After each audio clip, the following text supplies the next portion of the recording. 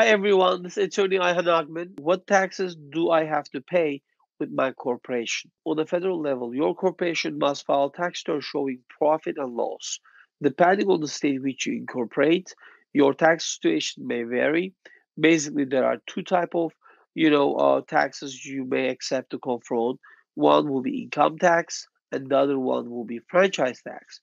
So the income tax is this is just what the name implies, a tax on the income of the corporation, the amount of which will be vary with its income level. In some states, like Delaware and Nevada, there's either no income tax at all or no tax income earned outside the states. So franchise taxes actually, this is a tax owned by the corporation regardless of the profitability or even if it's active at all. It may range from quite substantial to nominal.